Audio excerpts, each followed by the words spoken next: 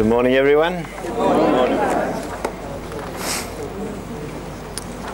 We did indeed give Mary the more difficult text to look at this morning, but we are still in the overall area of the feasts that we began yesterday with my general overall talk on the feasts, and Mary's just looked at one of them. And if you open your booklets on page 22, just to remind you where we are, I don't know whether you're aware, but I hope you are, that Pina and Mary and myself have organised the input of this course so that across these 2 days you will get a fairly intensive reading of the whole gospel from beginning to end. You may not have come to grips with all of the detail, but you'll have a picture of the whole thing.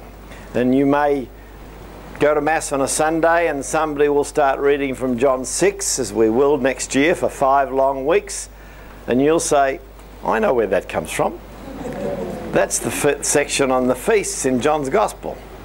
And what's going on there is this, both pastorally and theologically, what's happening. So now, because of this time you've spent together, there is this deeper awareness, maybe not of every chapter and verse, but of a big picture, and some of the things that we've taken out from the bigger picture to do as sort of examples for you within a more detailed analysis. But I want you to stay there on page 22 for a while. And what we're looking at today, this morning, is another section from the feasts. So I'm going to look at John 9, Jesus is the light of the world. And if you're on page 22, you will see under section 2 in Romans, we are now up to section 3 in the small Roman letters. Jesus and the principal feasts of the Jews. We've already done the prologue.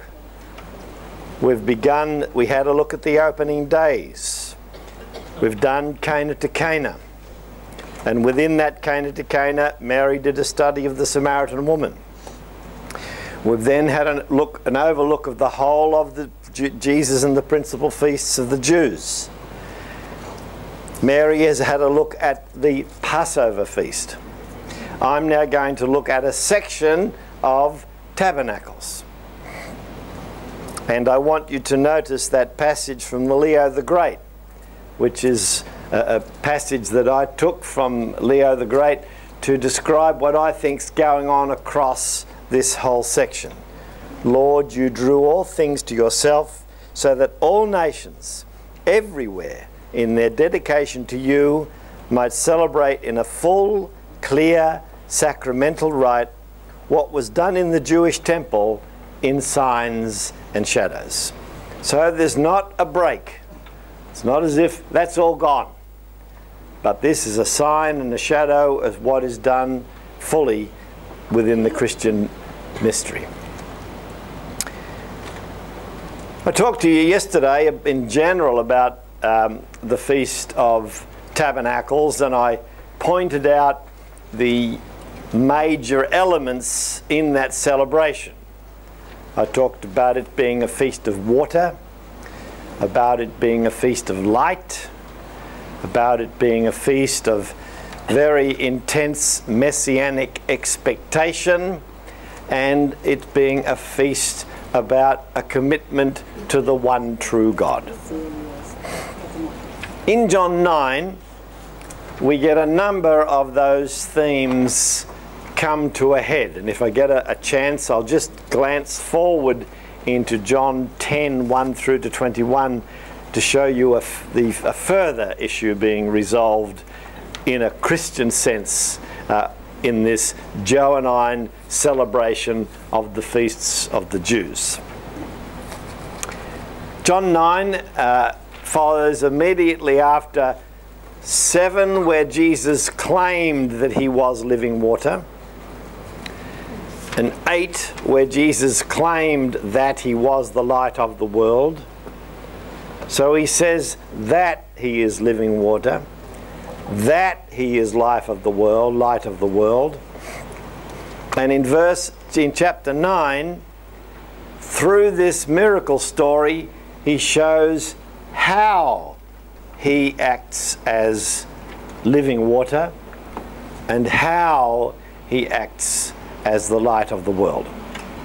So the fact of Jesus being living water and light is proclaimed in 7 and 8, and how it happens is shown in 9. Now we'll be able to read this text fairly closely because it's not as long as John 6, and that's why we gave Mary John 6.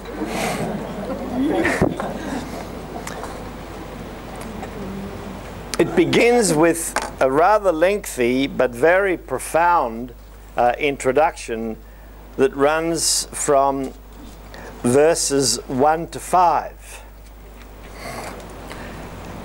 And it runs directly on from the end of chapter 8.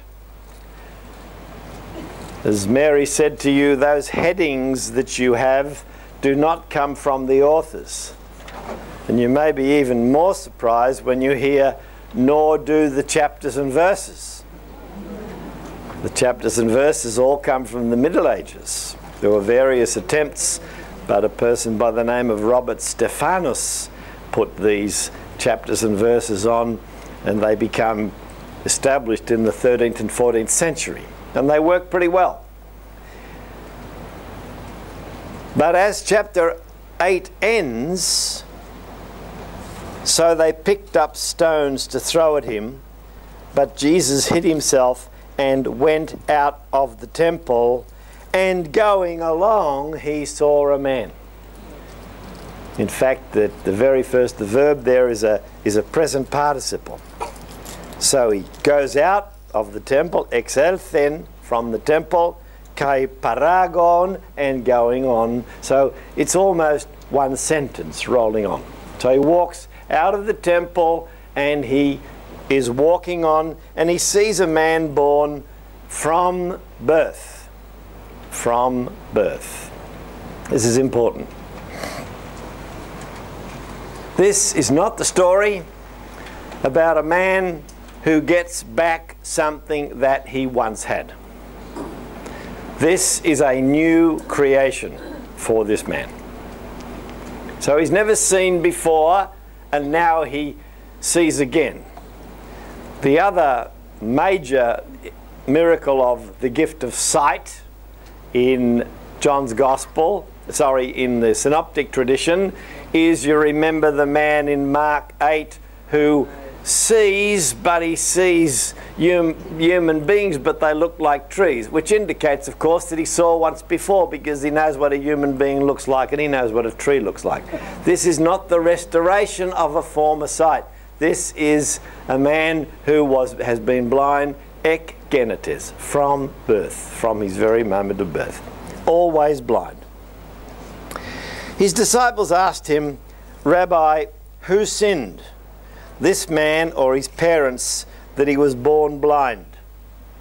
This is a part of Jewish thinking that has a good starting point. And the good starting point is that God doesn't create anything that's wrong, anything that's imperfect, anything that's bad. So if somebody's born blind, somebody has sinned, or else you wouldn't have this defect. And so either his parents have sinned, and thus he's born blind as a consequence, but the Jews even had an idea of prenatal sin. Somehow or other, the child, before it was even born, sinned. And we'll see later in the story, when the Pharisees and the Jews have decided that they don't want this man, they will say to him, you were born in utter sin. In other words, they make the judgment that his blindness comes from sinfulness. Jesus cuts through all that discussion and says neither this man nor his parents sinned, this whole situation that you see in front of you is going to be for the manifestation of God's works. It's going to be so that you can see the work of God taking place in and through the action of Jesus. The revelation of the way God works as water and light. And then he says to his disciples, we must work the works of him who sent me while it is day. Night is coming when no one can work. As long as I am in the world, I am the light of the world. This is a very beautiful sentence, but it also has its technicalities. If you all got, those of you who have the New Revised Standard Version in front of you, or even other texts, will probably see at the beginning of verse 4 when it says, we must work the works of him, you might get a footnote which says, other ancient authorities read, I must work the works. And so in the early texts, the Greek manuscripts, both are there. The majority position, largely because it is the more difficult reading, we must work the works of the one who sent me, would be normal to say, I must work the works of the one who sent me. It's more difficult to say we, would go for we. And I think it's we because I think it involves everyone into the task of the ongoing presence of the light of Christ in the world. Let me go back on the text then. We must work the works of him who sent me while it is day.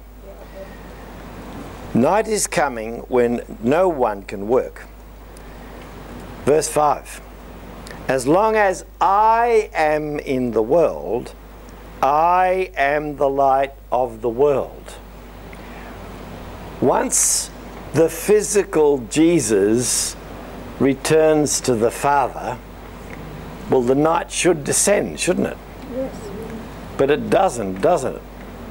Because we continue to work the works of the one who sent him. That we associates all of us with the task of keeping the light of Jesus alive in the world. Okay? So that's the theological introduction. Very challenging. Very challenging. So we are involved with the mission of being the light of the world as Jesus was the light of the world. And as long as he is in the world, there will be light. When he is absent, there will be darkness. We have a responsibility, ladies and gentlemen, to keep the light turned on. Okay. Now that's the theological introduction. Then we begin to move into the miracle. Now this is a very beautiful story. There are certain places in John where he shows himself to be a consummate storyteller. This is one of them. John 11, the Lazarus story, is another one. The Passion story, which Mary will look at later today, is another one. There are places where he shows that he's a magnificent storyteller, and as I said to you yesterday, he's been honing this story for a long time. If you follow John 9 carefully, you see that it moves from different scenes, and each scene is determined by the presence of two major actors. And the first one is the blind man and Jesus. When he had said this, he spat on the ground, he made mud with the saliva, and spread the mud on the man's eyes. The use of saliva in healing eyes is traditional in antiquity. There are even stories of the Emperor Vespasian curing people with spittle. This sounds very strange to us, but if you spend any time in the Middle East, and some people here have, you will see that all of the Bedouins, all of those people who wander through the Judean waste, etc., they almost all have eye problems because of the dust and the heat, etc. And what do they do all the time? Spittle on their eyes. When you get a nick on your hand, what's the first thing you do? Put it to your mouth. This is spittle is an ancient and natural antiseptic. That's why our mouths cure quickly after dental treatment, because you've got this continual presence of a natural antiseptic. So the use of the spittle is traditional. But in the John miracle, he doesn't just use spittle, he mixes it with soil to create mud so that the man will wash. So he's got to create this muddy thing on his eyes to send him off to wash. Very brief command from Jesus and response from the man. Go wash in the pool of Siloam. And then John adds, which means the sent one. Then he went and washed and came back able to see. He sends him off to the pool of Siloam. Do you remember when I was talking about the feasts? I said that there is only one place in the whole of Jerusalem where you have living water, and that's the pool of Siloam. Living water that gurgles up from under the ground. This is the only place where you have the living water. Jesus said in John 9 that he is the living water. He sends this man to Siloam. He sends this man to the living water. And externally he goes and washes himself in the pool of Siloam. But in parenthesis, John wants to tell us, his readers, it's not really the water. Siloam really means the sent one. It's contact with Jesus that generates this miracle. Not a miracle through water, but Siloam, which means the sent one. Well, it doesn't really, but it's near enough. The Hebrew for the sent one is shaluach.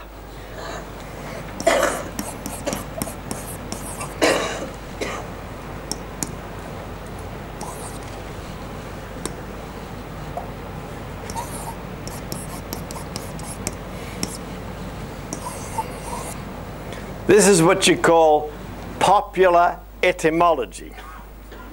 It's not the same, but it's near enough. It'll do. It'll do.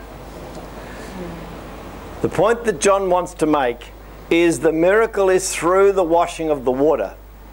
But the water really represents or is his contact with the sent one. And by this stage in the gospel, particularly after John 7 and 8, Jesus has been powerfully presented as the sent one of the Father. So it is contact with Jesus that generates this miracle. We know, because we have read the prologue, we have read the chapters that go before, and we now are aware that it's this contact with the living water, who is in fact Jesus. That's the first little scene. The next scene is a meeting between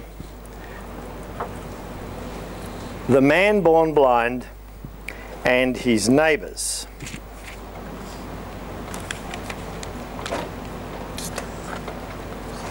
The neighbours and those who had seen him before as a beggar began to ask, "Is this not the man who used to sit and beg?"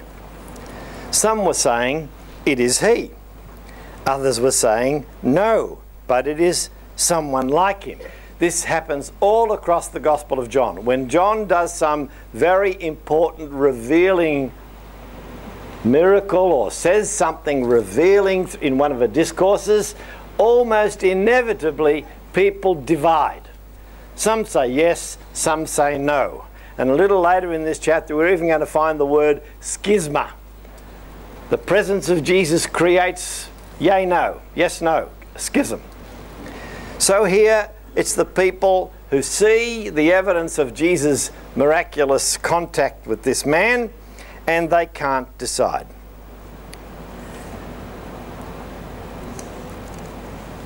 But they kept asking him, how then were your eyes opened? We've already heard the story once, you're going to hear it a few more times. He answered, the man called Jesus.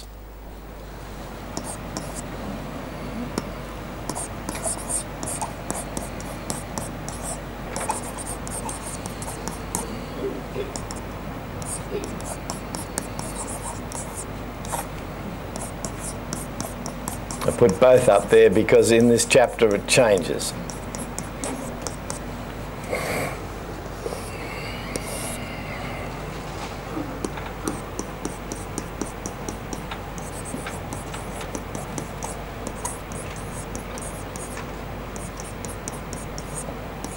Okay? The man called Jesus made mud, spread it on my eyes, and said to me, go to Siloam and wash. Then I went and washed and received my sight. Then they said to him, who is he? And he said,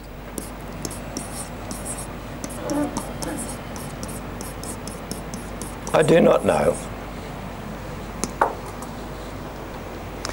That's the first encounter, where he tells them that's a man called Jesus.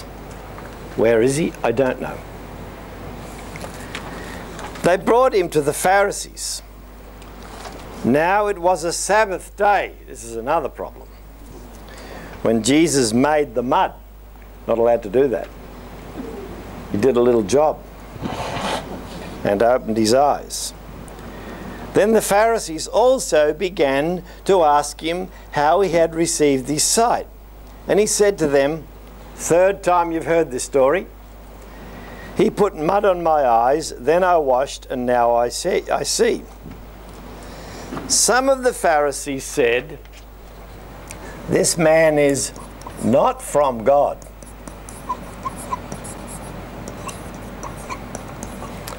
Because he works on a Sabbath. Can't possibly be from God. But others said, how can a man who is a sinner perform such signs? So, at least they believe that the sign happened. You with me? They say he shouldn't have done this, it was a Sabbath. They say, well, he can't be a sinner because he's done this incredible sign. So they believe that the sign happened. This is where the Pharisees, Jews are at the start of the story. And then the next words I told you a minute ago, right at the end of verse 16, and they were divided. The Greek word is schisma. There was a schism among them. So they said again to the blind man, what do you say about him? It was your eyes he opened, and he said,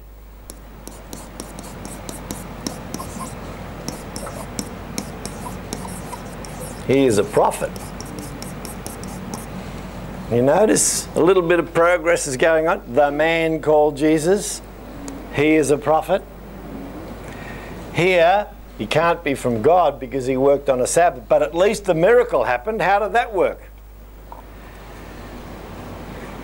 Next episode with two characters in it, three really, but the parents is one set of characters, and the Pharisees. The Jews, we get this change in terminology here, it means the same. There's reasons for this, but I won't go into it. Did not believe that he had been blind and received his sight. They did not believe in the sign.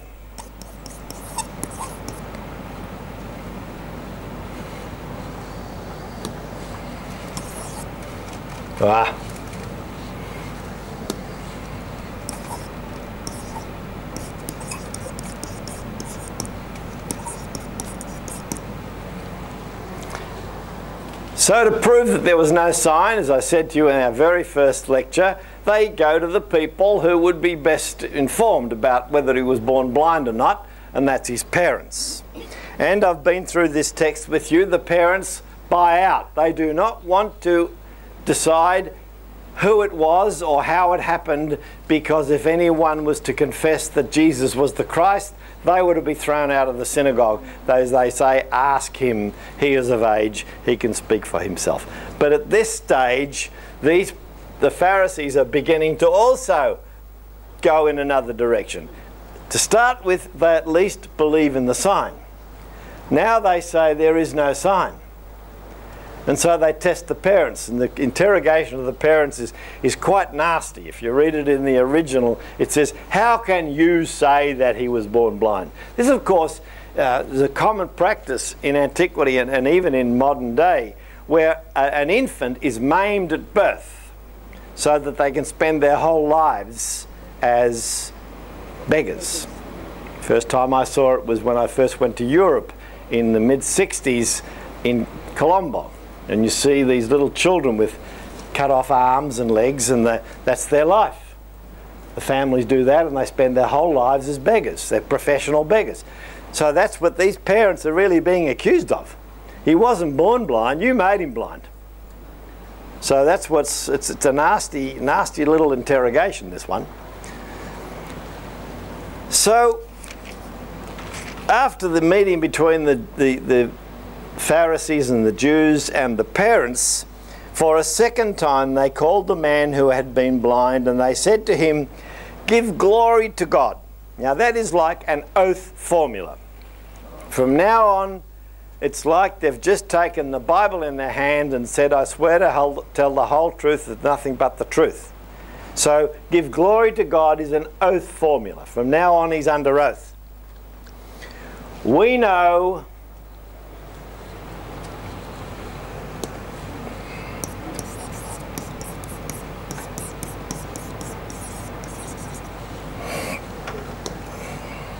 this man is a sinner. We know this man is a sinner. He answered, I do not know.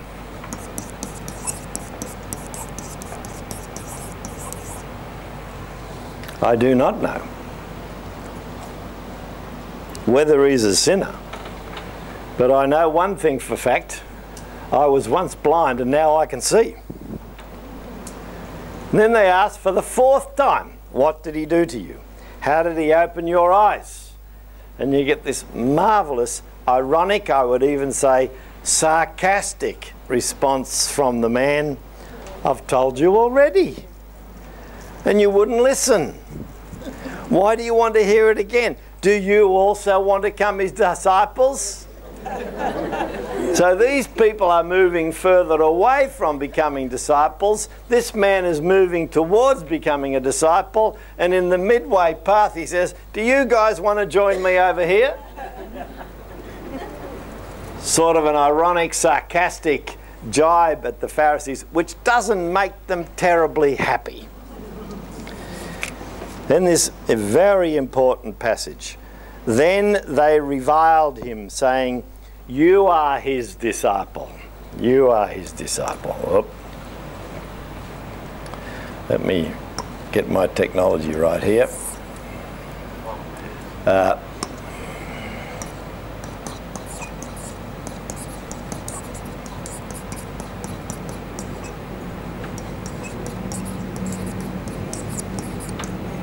You could actually put in here, couldn't we? Disciples, question mark.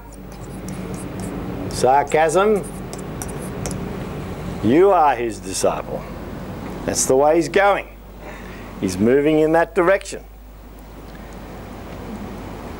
We are disciples of Moses.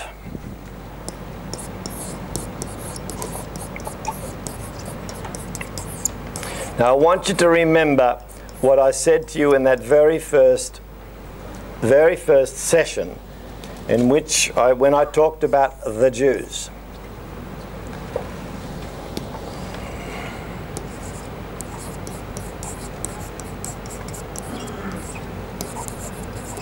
And the next verse is very important. This is what, remember I talked about the problem with the Jews, in inverted commas, if they are within a closed religious system and they are not prepared to look anywhere else. Verse 29.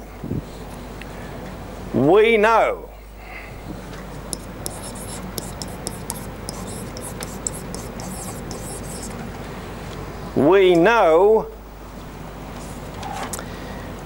that God has spoken to Moses, but as for this man, we do not know where he has come from.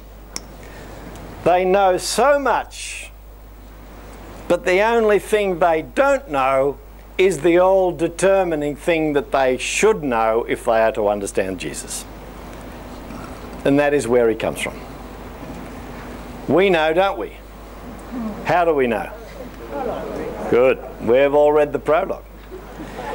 And we can see this man is moving in the right direction, where these are getting further and further away. Why? Because they know so much. They're locked into their little world. And the one thing they don't know is where Jesus comes from, which is what they need to know if they're going to have joy and life and peace that is promised by Jesus with this gift of eternal life. But they're not open to that. We know that God has spoken through Moses, and that'll do us, thank you very much. Don't bother me with any of this Jesus stuff. The man answered, here is an astonishing thing. Very true. Beautiful story. You do not know where he comes from, yet he opened my eyes. We know that God does not listen to sinners. They've accused him of being a sinner. But he does listen to one who worships him and obeys him, his will. And never since the world began has it been heard that anyone opened the eyes of a person born blind. This is true. This is the only biblical story where a man who is born blind gets sight.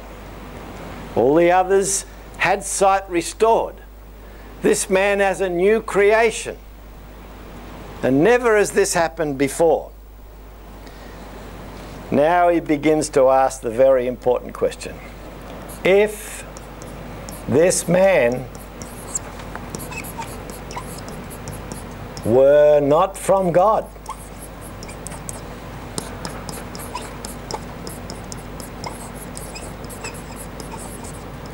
here we are. This is the question, isn't it? How do we know? Prologue. We've read the prologue. He's beginning to move and join us.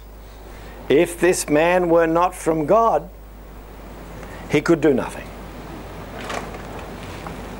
The result of the Pharisees, the response of the Pharisees, you were born in utter sin. Back to verse 2, eh? Who sinned here? His mothers or him? They've made up their own mind. They don't care who it is. It's either his parents or himself. But whatever it is, the fact that he was born blind means that he is born in utter sin. And will you dare to teach us? Closed religious system. And they threw him out. And this is an acting out in the life and experience of the man born blind of what was said in 9:22. The parents would not speak up because they were afraid of the Jews. Because if anyone was to confess that Jesus is the Christ, they would be thrown out of the synagogue. And that's what happens to him. He has now come to suggest that this man might be from God, and that's why he can do these things. So they throw him out. There's been some very important studies done on this, a little bit overstated, but see in the experience of the man born blind in John 9, the actual lived experience of the Johannine community at the end of the century. They are also making their journey of faith. And eventually he comes and makes his commitment to Jesus, and they throw him out. And that's what was happening to the Johannine Christians. They're moving towards faith and eventually saying that Jesus is the Christ, and they're being thrown out of the synagogue. The Greek for "they threw him out" is really strong. Ex ebelon auton exo. The word ex means out of. They put it before the verb and then they put it at the end as well. So they threw him out quite forcibly down the stairs. That's adding something to the text. There's no stairs in the text, but just to create the idea that there's this physical chucking him out of the temple. So that is that end of that little scene. Now another pair emerge, Jesus and the man born blind. You notice all through this, Jesus has been absent. This began with the friends of the man. Jesus is being tried. Who Jesus is the central question all the time, even though he's not there.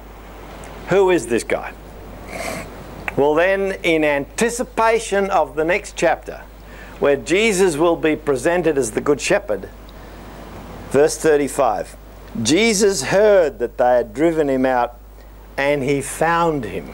He goes out and finds him. He seeks out the man born blind. And he said to him, "Do you believe in the Son of Man?"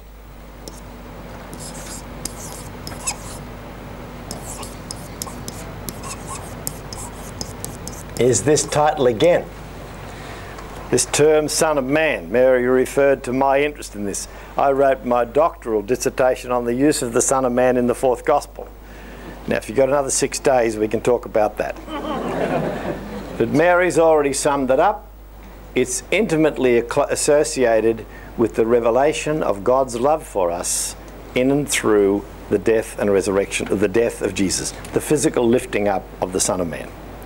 Just to remind you of 3 Johannine passages that you'll recognise. As Moses lifted up the serpent in the wilderness, so must the Son of Man be lifted up, so that all who believe in him may have life. Or in 8:28, and when you have lifted up the Son of Man, then you will know that ego eimi, I am he. And then in chapter 12 he says, and I, when I am lifted up, I will draw everyone to myself. So there's this lifting up of the Son of Man, which is at one and the same time Jesus' death, his exaltation, and the place where he draws people to himself and founds community. Do you believe in this Son of Man? Pretty big call, eh? This, of course, is again a beautiful piece of catechesis to a struggling church, struggling with being thrown out of the church, thrown out of the synagogue. And the man asks a very good question. And who is he, sir? Who is he, sir? A respectful term. Tell me so that I may believe in him.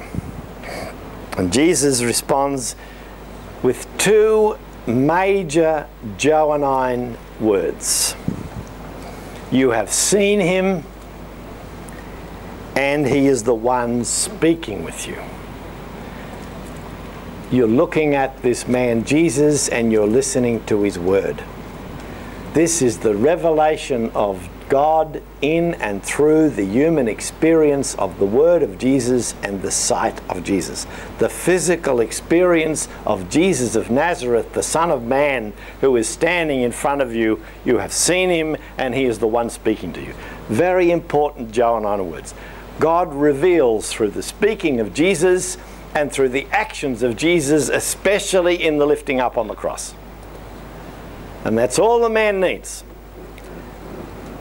Lord, above in verse 36 he said, who is he, sir? He uses the same word now but with a capital. Kyrie becomes Kyrie with a capital K. Lord, I believe. And he worshipped him. And the word to worship is proskuneo. He falls down on his knees. The sort of attitude of faith which indicates an acceptance of the revelation of God that takes place in the Son of Man.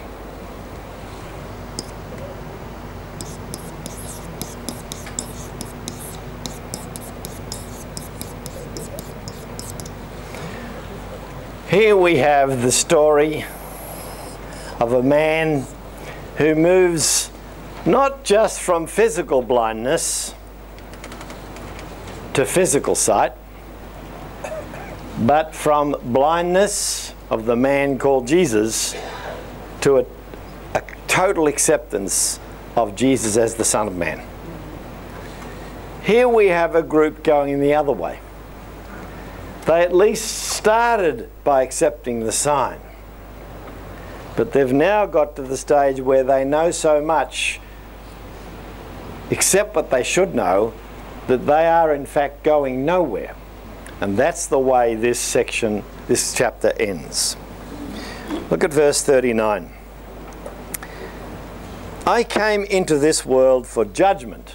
And this is what's happening here, isn't it? The schisma. Eh? Jesus speaks, Jesus makes himself known, and they divide. That's a schisma. When Jesus says, I came for judgment, he uses the Greek expression eis krisma, which means to create a crisis. Eis krisin. I came to create a crisis. And that's what's happened. There's one side of the crisis and there's the other. So that those who do not see may see, and those who do see may become blind. Some of the Pharisees near him heard this and said to him, surely we are not blind, are we? Jesus said to them, if you were blind, you would not have sin. But because you say, we see,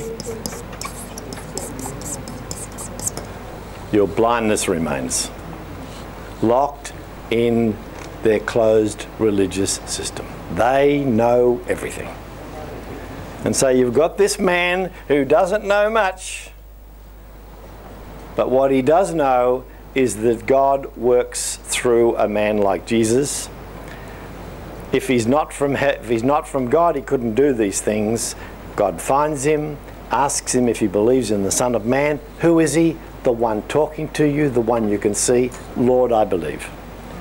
Surely we're not blind. Yes, you are. So they have gone in the other direction. They've gone from at least a belief in a miracle to a non-recognition that they are in fact blind, even though they think they know everything. Okay? Beautiful way of telling a story, isn't it? I just want to add one little bit. I think I've got 5 minutes, haven't I? Yeah. You had that 10 minutes ago. Go on. What time am I supposed to finish? Now. You've got a block of this long. We'll work it out. It's more of a homily. He's much easier than... Where are you, Joan? He's much softer than you are. Have a word to him at the break, will you? Fix him up. I just want to point out to you that this really is at the end of this section of the Gospel, because it runs on into chapter 10. Because in chapter 10, Jesus continues to criticize Jewish leadership by using the language of the good and the bad shepherd, which he brings into the discourse from the book of Ezekiel. In Ezekiel 34 and 38, he talks about good shepherds and bad shepherds. And bad shepherds are the leaders of Israel who do not deal with their flock the way they should. And he basically says, you leaders of Israel are bad shepherds, thieves and robbers.